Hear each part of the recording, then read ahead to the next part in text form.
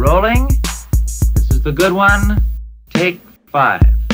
Now you have two kinds of Kentucky Fried Chicken.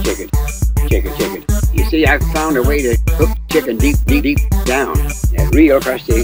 Most folks, that's right, folks call it finger. That's right, folks call it fingering.